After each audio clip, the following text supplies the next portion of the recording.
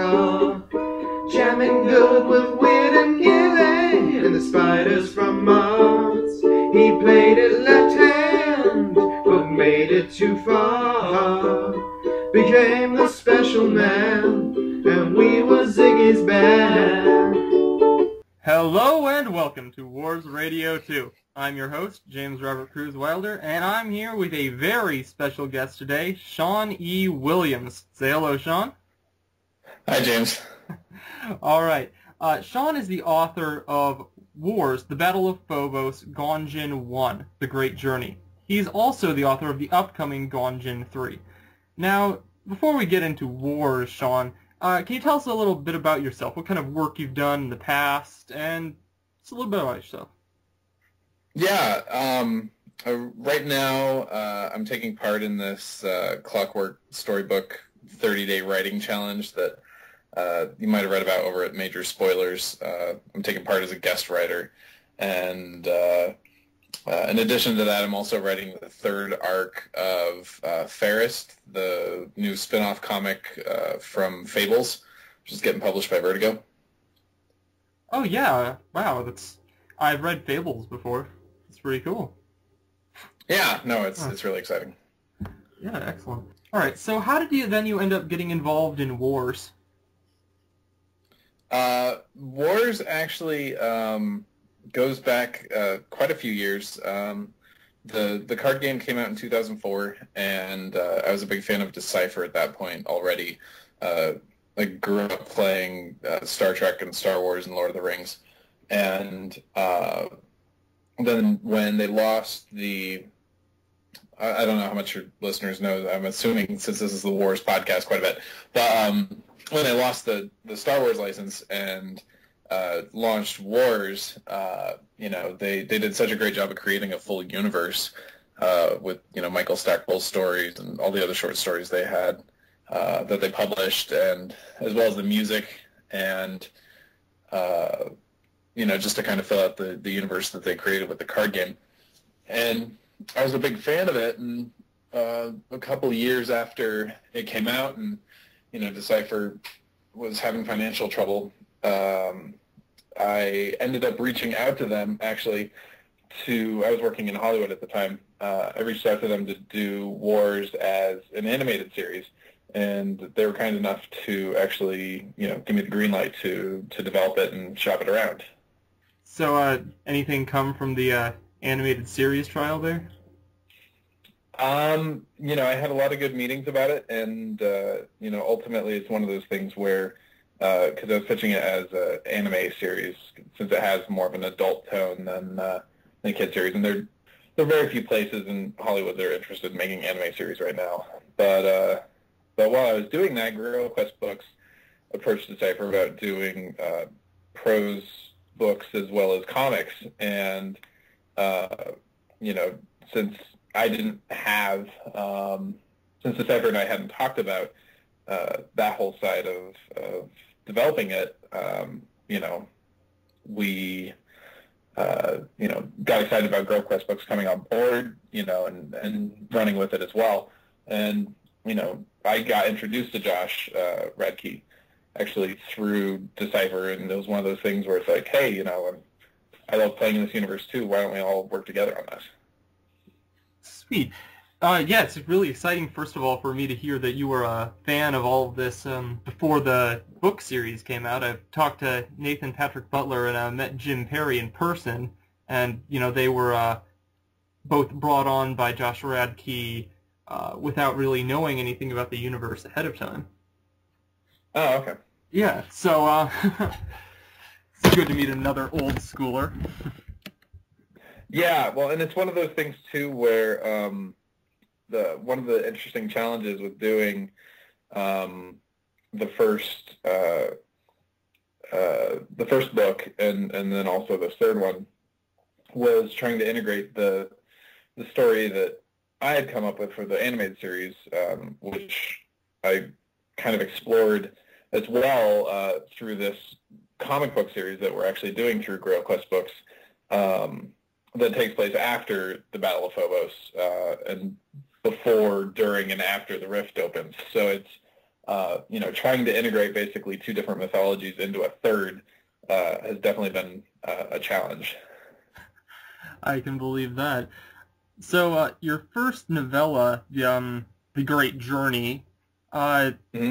I was really impressed by it when I first read it. Obviously, I've been a fan of wars for a long time, and I was really excited when the new novellas came out, but I was expecting actually for them to kind of have that middling quality of an old property being returned. But I really wasn't expecting to have this book where it cuts back and forward, back in time between the past and the future of this science fiction universe, covering the entire span of the Hidden family. So can you tell us a little bit about how you came up with that novella's plotline?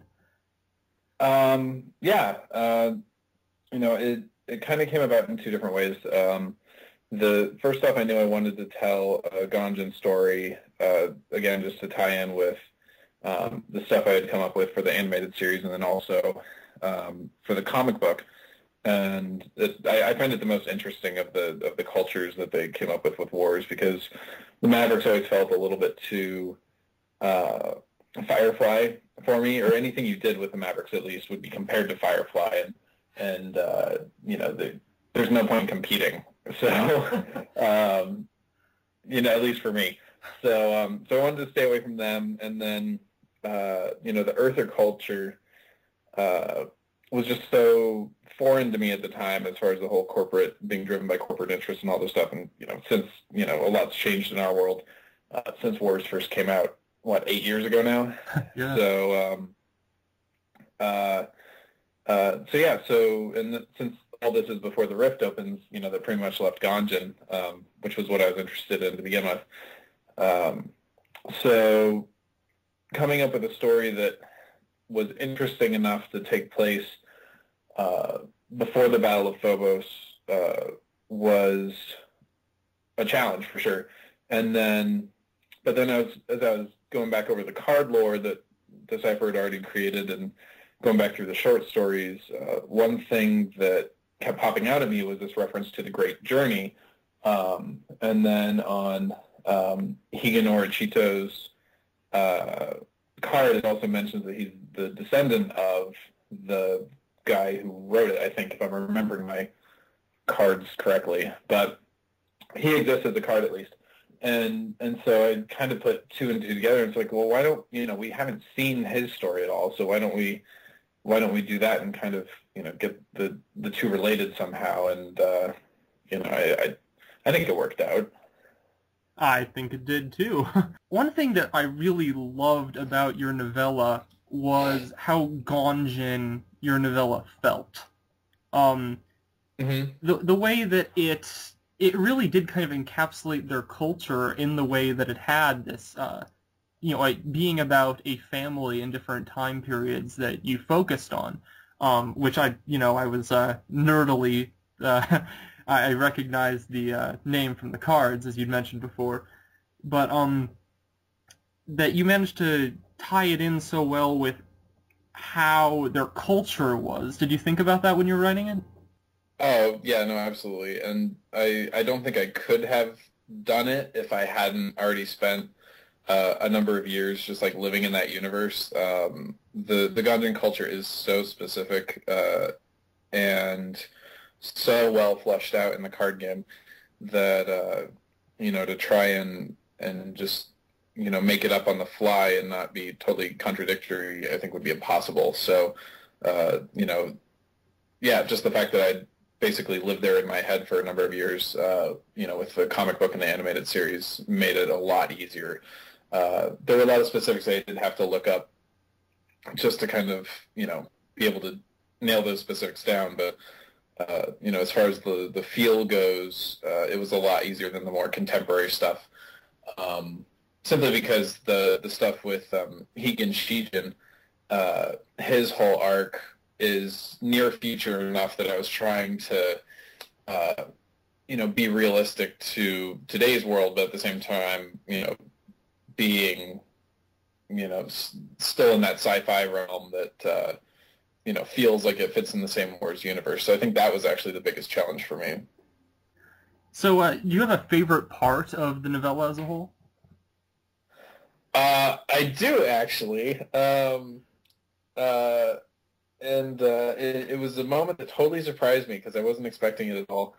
And it's the bit when Higanor Chito is looking for I think the source of the drain on resources, and I want to say it's about halfway through. I wrote it almost 2 years ago at this point, so I'm sorry if I'm being vague or incorrect. But he's flying through this canyon, and all of a sudden he has this sense memory that he's been down this canyon before and he can't quite place it, and then he realizes that it was a canyon that he grew up flying through as a kid, and he ends up finding this little cave that he used to play hide and seek in. And for me, I had no idea that was coming, and it was one of those magical moments in writing where the character takes you someplace that you don't expect to, or at the same time, he has this character history that I hadn't even created. It just kind of happened. It was a very surreal moment, but I think it's definitely my favorite moment in the book. I loved that moment. Yeah, so I loved how you had moments like that where the characters in your novella were allowed to just be really human. It was moments like that where it stopped feeling like it was science fiction.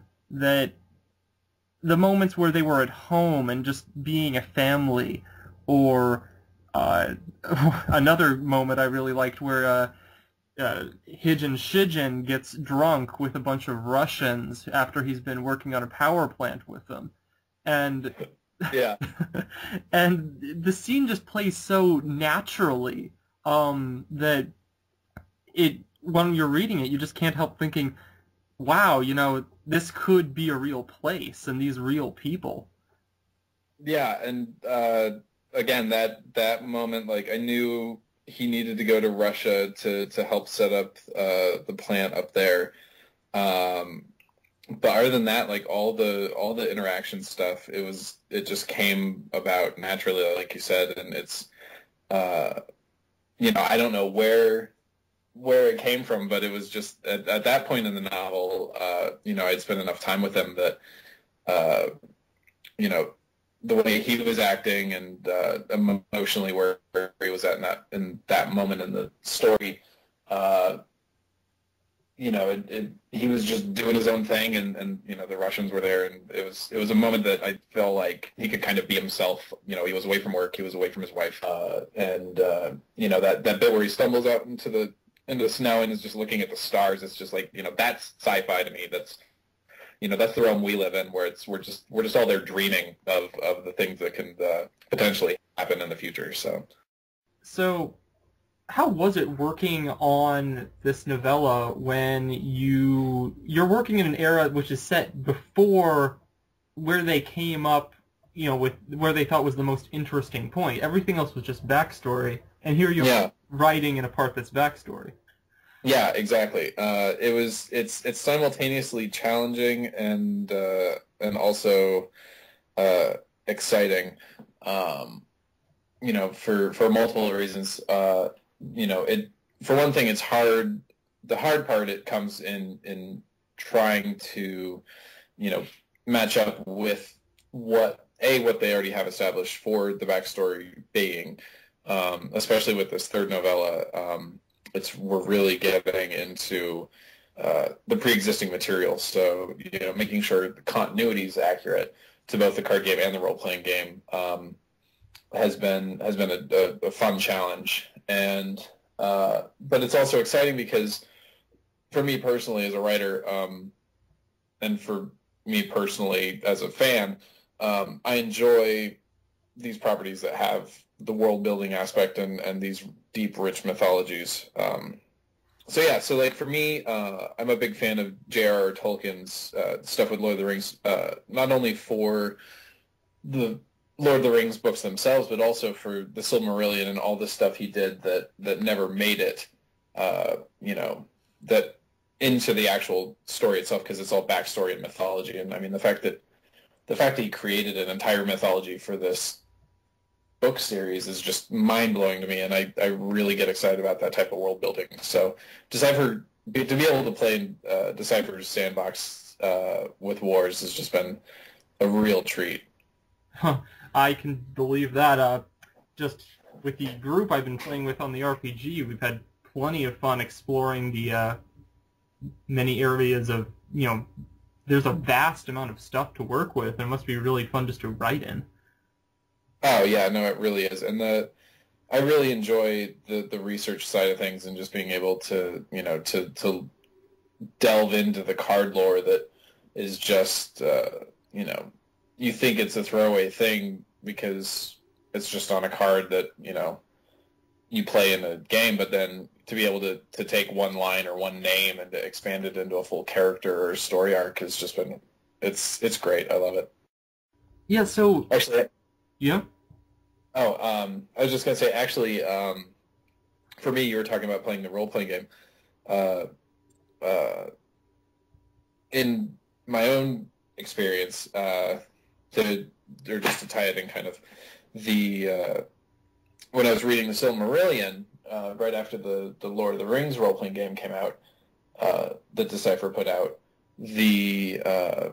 I was rereading Silmarillion, and there's this again a throwaway bit about one of the Silmarils gets lost in a shipwreck up in the north in the frozen, wasteland, and I'm like, oh my God, this would be amazing! Like, what happened to this? And what if somebody finds it and this, that, and the other? So, I came up with this whole campaign just elaborating on that because, yeah, it's that kind of mining of stories and material. It's great. Mm-hmm.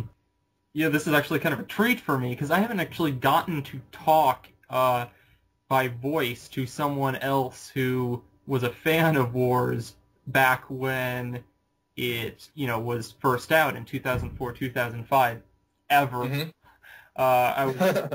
I was the only person in my town who knew what it was, downloading the short stories every week until the site closed down, pretty much. So, did you have a favorite short story from back in the day? Oh, Lord.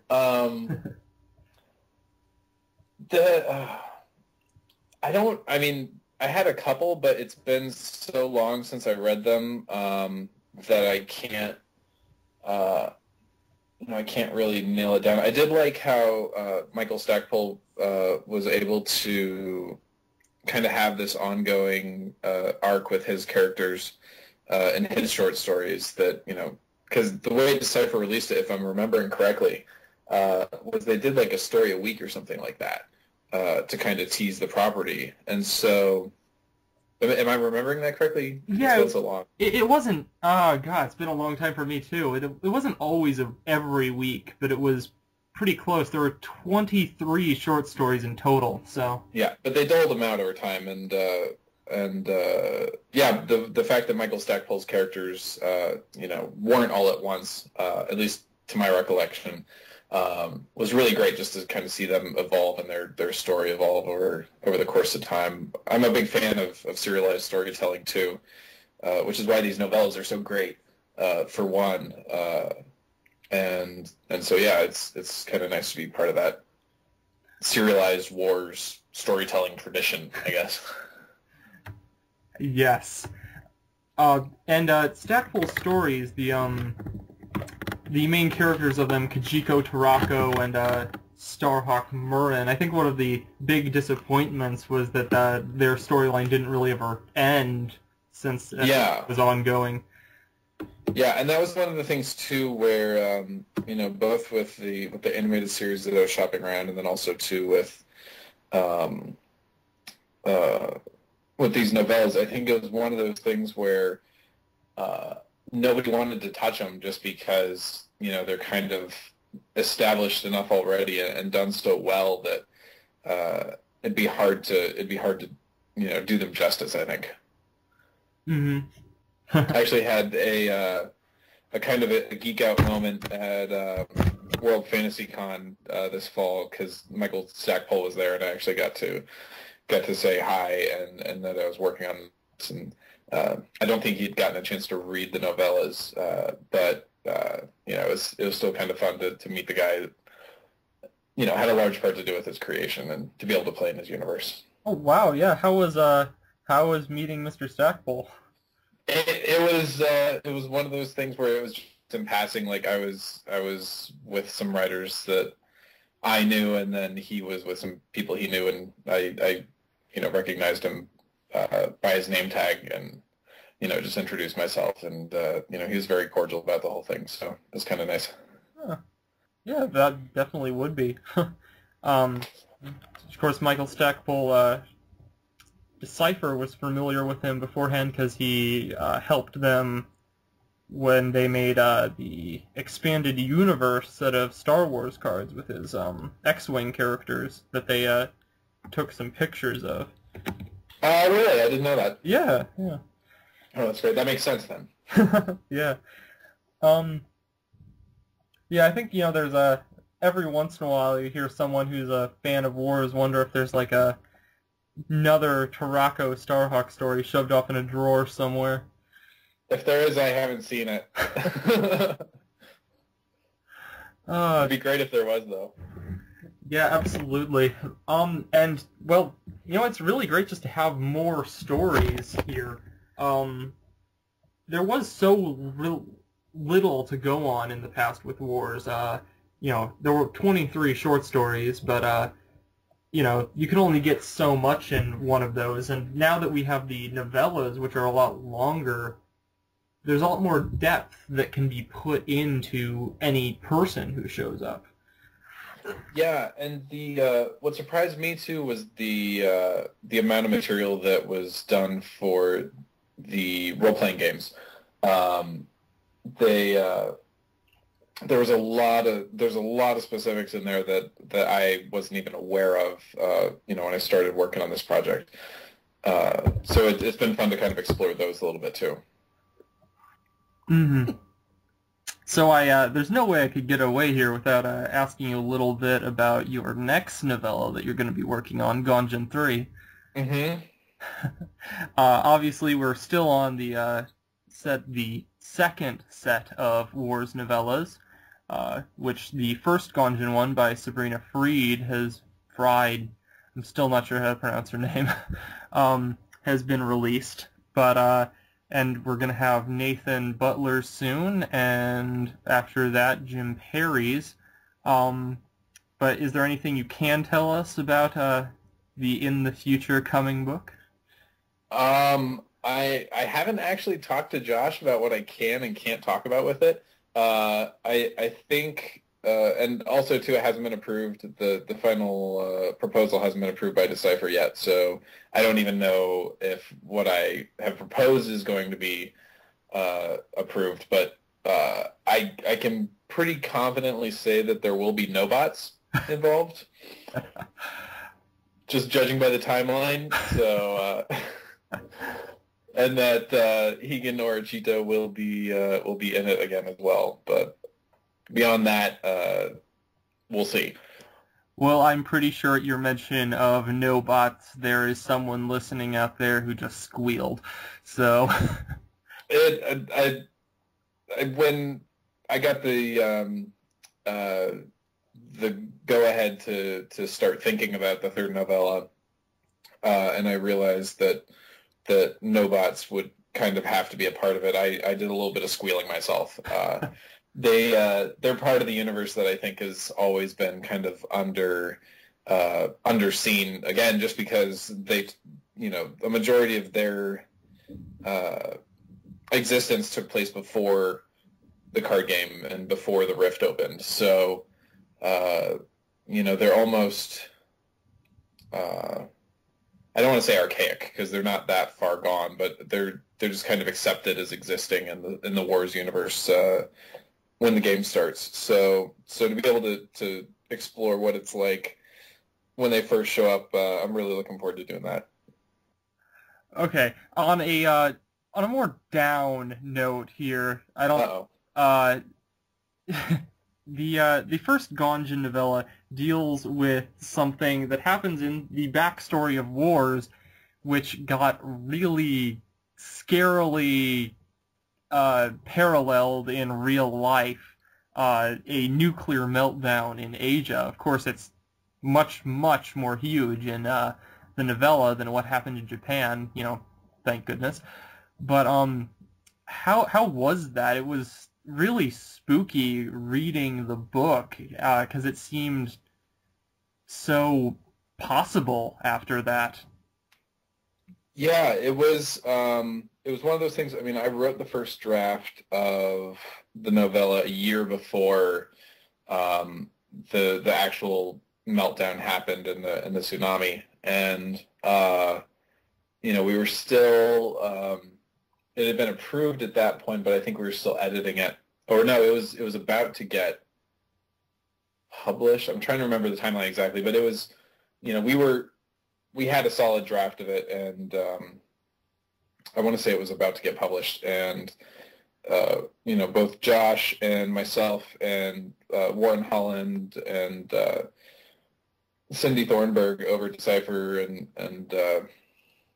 we all kind of were on the same page that we have to say something, because if we put this out as is without some type of note, it just wouldn't be right, because at that point, people had died, and we weren't sure how long the meltdown was going to go for. At that point, it hadn't been contained, so it was definitely, it was scary for the world, and it was, scary for us just because, in the book we had explored worst case scenario, to the extreme, which, as you said, was backstory in the card game, which had been established, back in 2004. So to see it play out was definitely a scary moment for everyone, I think.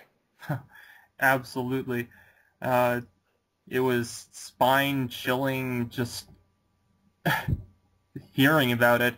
But it does bring up one thing that science fiction can do that other genres often can't, which is reflect on something in the real world in a way that lets us deal with it in ways that you really can't in reality, because it often is just so, it's so awful to think about, people really dying from radiation poisoning. But when you have a reflection of it in science fiction, that it allows you to deal with it on a plane that's a little more easy to comprehend. Oh, yeah, no, absolutely. And it was, I actually found it kind of reassuring, just the way that the story in Wars had been developed. The fact that, these people took such a horrific tragedy and instead of, just giving up, to be able to turn it around and start an entire new civilization, out of that rubble. I definitely found that inspiring. And so there's stuff we can learn in science fiction that reality is a lot more real sometimes, I think, than it could be necessarily. But obviously we're all glad that things weren't worse than they were. Indeed.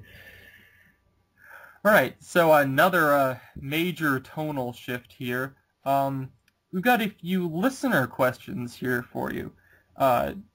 We have one here from Jordan Stout. He asks, are there any plans to do anything with Pallas, the Gongen asteroid base with its own space-based Nobot? Do you know which Nobot that is, actually, now that I think about it? Because I know that there's one Nobot that doesn't show up until after the Battle of Phobos, and my guess is that it's the one that's on Pallas, in which case I would have the firm answer of no, just because, with the third novella, we're only getting into the Battle of Phobos, so we're not actually going to see anything that takes place after that, I can say, I think. Yeah, it was a no-bot that was built specifically for Palace Base after the Battle of Phobos. Okay. Do you have a name on it? Like, because now I'm dorking out, and I want to look and see if it's the one that we're not using. Oh, because I remember there being one. Yeah, I think it's the one that was going to appear. God, now I'm going to sound really dorky here. I think it was the one that was going to appear in the Edge of a Sword set. Yeah, is it Yakan? Maybe. Oh, there's one. I've not heard of Yakan. There is one called Hanya. Yeah. Hanya. The Serpent Demon one, and Hanya will not be making it into Gongen 3, I can safely say. So yeah, with that being the case, the Nobot on Palace will not be making it as well. Gotcha. All right, and we have another reader question here from Walker Roberts. She asks, when were you first interested in wars? Yeah, like I mentioned earlier, I was a big fan of all of the Cypress games, going back to Star Trek: The Next Generation, and so when they lost the license to Star Wars and developed their own universe for the Wars card game. I was a big fan of the Star Wars mechanic, but then B, I'm a big fan of these large mythology storytelling games. So to be able to play in that, and it was brilliant the way they teased the short stories, and I want to say they had the soundtrack available on the website too that you could download at the time, and they did such a great job of creating that universe before the game even launched, just to get you excited that when it finally came out, it was a real joy. All right. And finally, we have a question here from Dave Kuhn. He asks, can Shoujo glitch? I would say, for me, as far as my the way I think of Shoujo, I would say no, just because Wars takes place 300 years in the future, and at the rate that computer technology is developing nowadays, to realistically think of something, a computer as powerful as Shoujo glitching is just kind of beyond the realm of realism, I think. And that's actually one thing I really appreciate about how Decipher handles Wars, from the very get-go. And I have some of the original game design documents and stuff that they came up with for it, that Decipher was kind enough to give me when I was developing the animated property. And right out of the gate, they were all about realism. And even though it was a card game and a series of short stories, they were very much wanting to make sure that, look, this is, space travel has to be based in realism, and all the concepts, grav drive, the Moomin Rift, like all of it is based on some level of science. And so, the fact that you can't just, teleport from one place to another and be there instantly, or, with the warp drives, like grav drive takes time to get from one place to another. So with these stories, they've been really good about, keeping us real as far as all that technology goes, and not being able to instantly do anything. So I really appreciated that. And, in the first book, we kind of explored the mechanics of Shoujo a little bit with the attempted infiltration with a computer virus, and how Shoujo is able to easily squash it. And I kind of feel like the glitch goes along with that, where there's so many fail-safes built into the program itself, and the program's so massive that anytime something like that, if it did happen, like there'd be so many redundancies in place that there'd really be no way for it to make a mistake that was of any significance, if at all. All right. Now, That work? yep. Yeah, that works. Now, I wanted to ask you about working with the other authors. Just from talking to Jim Perry and Nathan Patrick Butler already, that you three collaborated a bit more than, is usual for authors to do on these sorts of things. Can you tell us a little about that process? Yeah, there was a lot of, when we were initially writing the proposals and, coming up with the first, not only the first novella, but then also kind of a through line for all three for each of the three factions. Because at that point early on, we're like, okay, ballpark, like what, where's this going? That kind of thing. Like for me, I fleshed out the first arc fully, and then the second arc was left pretty much up to Sabrina.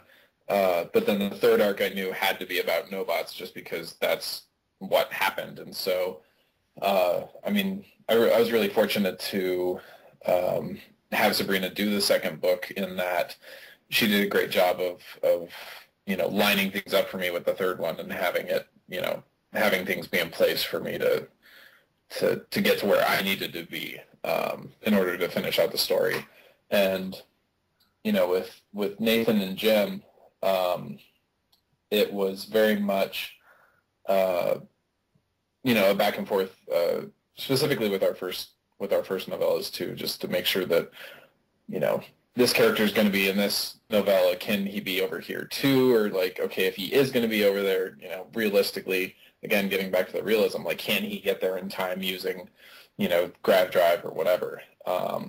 So it was a little bit of a challenge, but it was a lot of fun. I was able to basically be isolated with Gongen, being in the political state that it was, whereas, I think there was a little bit more interplay between the Earthers and the Mavericks with the first one than they had with the Gongens. Yeah. Yeah, so have you had any contact then with elements of the Wars fandom that's around nowadays? Obviously, where it's a smaller fandom, still growing, but have you had the opportunity to meet anybody? I haven't really, which I'm still looking in a way. But Wars was around for such a brief period of time that I kind of feel like it would have been very hard for people to get a hold of it while it was on the shelves. It was around for a lot less time than I thought it was, just because, since I was into it, I had this perception that, oh, well, obviously, everyone is that kind of thing. And I grew up in Montana, and so, I was isolated to begin with up there, and it was my brother and I were, almost the only two people we knew playing, Star Trek and Star Wars and Lord of the Rings. So, so for us, we were the extent of the fandom to begin with. So, to hear that other people even know about Wars is just exciting for me. Yeah, it's definitely been exciting for me too, just as a fan. Most people who've gotten into Wars have gotten into it just lately with the novellas, or oddly from buying the cards on the internet, since you can get a whole box of the decks for about $10 now. Well, and that's actually the great thing, and one of the reasons why I was so passionate about, doing the animated series and the comic book series and now the novellas, was, just trying to, reestablish that awareness and fandom, because it is an incredible property that Decipher put together, and it's got something for everybody, which is just really hard to communicate, because when you say it's a sci-fi property that's got something for everybody, but there really is like a little bit of Star Wars, there's a little bit of Firefly, there's a little bit of Battlestar, like, for me, the Gongen side really, there's a little bit of Cowboy Bebop, a little bit of Samurai Champloo, like it's so all over the place that you can find something you like and latch onto it and have a full experience and not feel like you're missing out on anything. Oh yeah, absolutely. The factionalism of wars is, it seems like it would be a difficult thing at first because you have these whole groups within the universe that are so culturally different, but it really adds to the realism at one point. But second of all, when I've been talking to lots of people trying to get them into wars just here at my college, and one thing that's really been, great is that for myself, Gongen is my favorite culture. Oh, great. But other people, you can find people who any other of the cultures is going to appeal to them. You can find people who really like a Firefly-style story, and, the Mavericks really appeal to them, or they like cyberpunk-style, things in general. Exactly. Yeah, or the Earthers, or we have quite a few people who I've found who really like the Quay, which, they're anxiously waiting for a little bit more with them or the She still built. Yeah. No, I'm eager to hear what Grail Quest Books does after this third round of Phobos novellas comes out, because stuff after the Rift is as, if not less developed than the stuff during the Battle of Phobos. So to be able to continue to play in this sandbox would be a lot of fun, I think, for both the fans and for the creators. Mm-hmm. Yeah, especially with, as you just said, it really isn't as developed as often people would assume it is. With only 23 short stories, it about the length of one regular novel if you compile it all together. Yeah, well, and what amazes me, like, time and again, like every time I start having to research something for the novella, I'm continuously blown away at how all this started with a card game, and how the factions really came about as a mechanic of the card game, where it's like, okay, you need to build themed decks and and this, that, and the other, but it's so organically part of the storytelling that you really don't even notice anymore that it started out with a card game, which makes for a lot easier storytelling.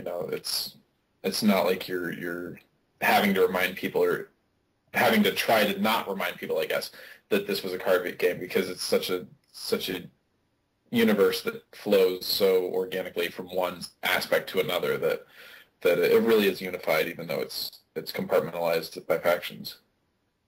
Absolute truth. I was just talking to someone who one of my friends had been showing some of the Wars short stories to.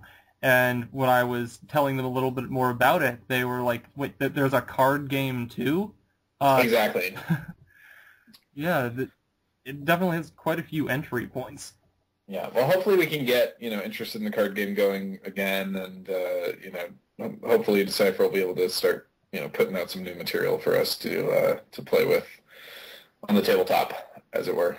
Fingers crossed, definitely. Exactly. Yeah. Well, that's about gone through my list of questions here for you. Okay. Is there anything you would like to talk about to our listeners that I haven't covered?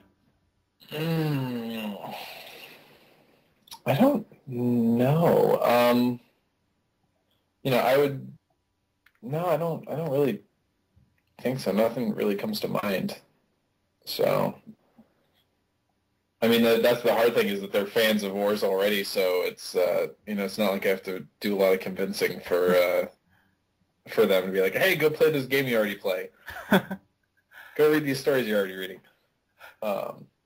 So no, I mean, just basically, if people can just keep telling their friends, it's like I said, it's got something for everybody, and every time I tell someone about the Wars universe and start talking about it, it's really easy to get people interested. So, to have that dialogue with your friends and family, and it's that's how you build a fan base. So. All right. And I'd just like to finish off here then with a very fanboy-esque question. So, Okay. I take it Gongen are probably your favorite faction then? They are, yeah. So, I don't even like relate to the Earthers at all. Like I don't even know they exist except as enemies. So to the Gongen people. I'm glad to hear that. Yeah. uh, They when we were talking when we were developing the arcs for each of these, and then again, I think fairly recently we were talking about this, about how there aren't any bad guys. Like everyone's their own their own heroes and their own stories and this, that, and the other. But you can say that, but I'm pretty sure the Earthers are just straight up bad across the board. Like I don't know a good Earther, so. Oh, so what makes Gongen the number one culture then? Well, I mean, there's a couple different ways to answer that. I think from the Gongen perspective, they haven't been corrupted by corporate interests, and their philosophy of existing with the planet and with the universe, I think makes a lot of sense to them, and and they can't understand why other people don't see things the same way, and I kind of get that. I don't exactly get the whole corporate greed culture myself, so I have a hard time relating to the Earther existence in that same way. So, yeah, I guess that's kind of both the inside and outside view, at least for me. All right, I might cut this next part I'm gonna say out, but Okay. okay, so that's definitely something I have thought about the same way with wars, just personally. Obviously, there's plenty of Earther fans out there. We want you to keep listening, but so in the just the RPG game I've been running here at my campus, we ended up having a meme of having Gongen propaganda throughout the campaign we've been doing. To the point where some art majors we had started making propaganda posters. Oh, I would love to see those. We have one with the figure that constantly appears is Hoshi the Gear Girl, a Rosie the Riveter ripoff. And Okay.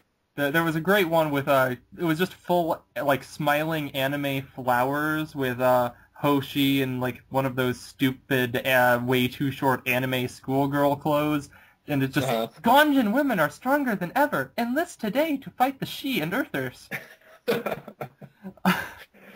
That's funny. Yeah, but the ultimate thing with that actually came in-game when the characters wanted to go to a movie, and we just had them, they kept adding onto it, and the movie ended up being, like, the villain was a Earther capitalist who wore a monocle, and he got killed off at the end of the movie by getting crushed under the boarding ramp of his own starship as it was closing. Dropped his bag of money and was scrambling to get it and couldn't decide whether living or getting his money was more important. That is awesome.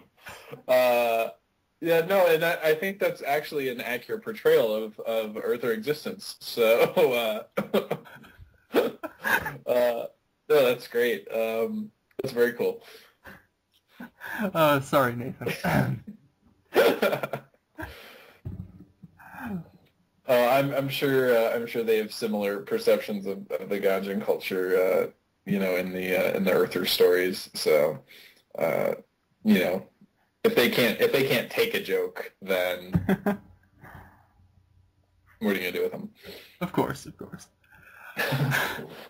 That's great. There might be some Earther killing going on in Gongen 3 too. So we'll have to see. We'll keep a lookout for it, I'm sure. Yeah.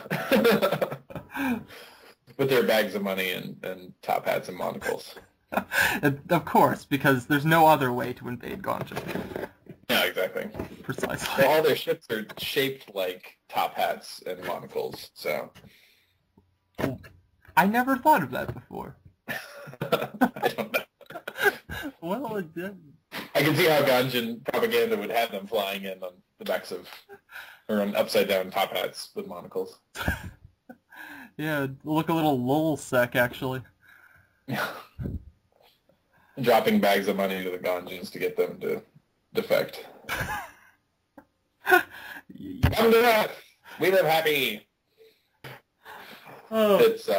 It's a great universe, you know, and that's one of the things. It's easy to get sucked in and you know, just have fun with it because, you know, they did such a good job fleshing it out that it does feel real for, you know, for what it is. So. All right. Well, it has definitely been a pleasure talking to you, Sean.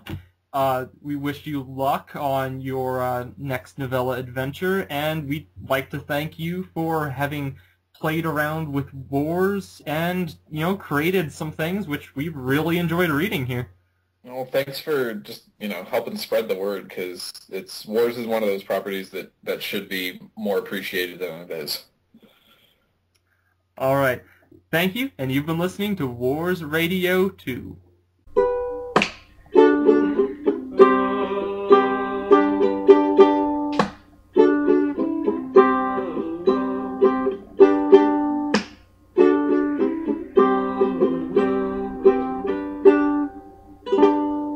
Ziggy played guitar. Zotro conquers in the name of Bowie. Welcome to Wars Radio. I'm your host, James Wylder, and I'm here with a very special guest, Sean E. Williams. Say hello, Sean. Hello. All right, Sean wrote Wars, the Battle of Phobos, Gongen 1, The Great Journey, and he's writing Gongen 3 as well. Now, tell us a little about yourself before we get into the wars aspect of all this. Where do you want me to start? Well, what do you do with yourself when you're not writing wars novellas? Well, I'm currently writing prose and comic books. I think most significantly, I'm working on the. See, there they go. Yeah. Hold on, let me go grab him and. Yeah. I can start over 1 second. Yeah.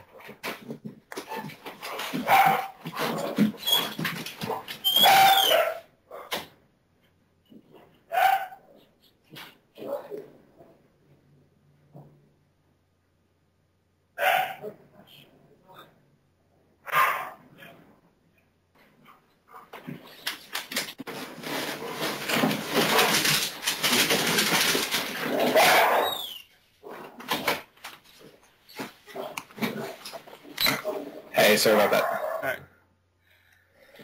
Should we start from the beginning again? Yeah, we probably should.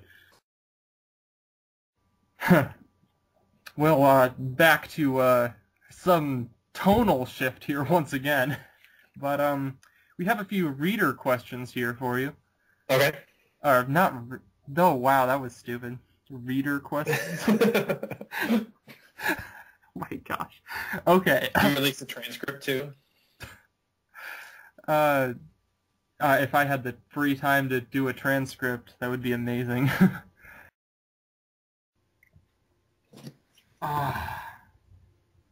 Okay. I have another set of bad news to add to the number of malfunctions. Okay. Call recorder wasn't working, but now it is working. Oh no. Okay. So we're starting from the beginning then? Yeah. Yeah. Okay. Uh, Well, hopefully we have a good connection now, so at least that'll work. Yeah, we seem to, and at least we'll have a good blooper reel, if nothing else, to put after the closing credits. Oh, there you go.